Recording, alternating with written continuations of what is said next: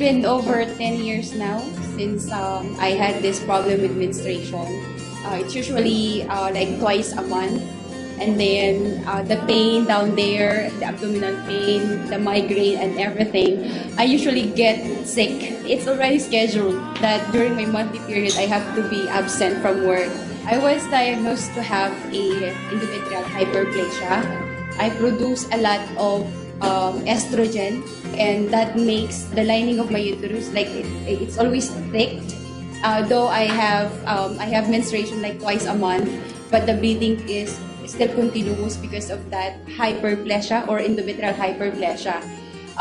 It's like one of the risk factors of endometrial cancer, tumor, or polyps if it's not being treated earlier.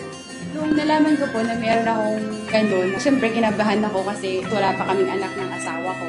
So sabi ng doktor, if it's not being treated earlier, it may be one of the reasons na hindi kami magkaanak. Sobra talaga akong kinabahan doon. Tapos nakakalungkot din kasi every time na darating na naman yung mens mo, parang gusto mong pigilin yung araw. Parang pwede bang hindi na ako mag-mens? Pwede bang lalaki na lang ako? We do not have children yet. We have that sex on schedule given by my OB that we have to follow. However, it's very hard for us to do that because on the 14th day, which is the ovulation day for me, I have mens again. So, hindi talaga siya makakabuo. In order for me to conceive a baby, I have undergone a RASPA or fractional curettage for my uterus to be cleaned.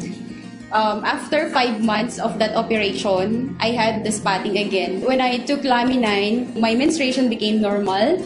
And according to my doctors, with the continuous taking of food supplementation, even without that pill, as long as my hormones become balanced, I would have that big hope that I may have a children in the near future. And I believe, really I believe, I feel it now in my heart that sooner or later I would have a baby because that 14th day is no longer a problem.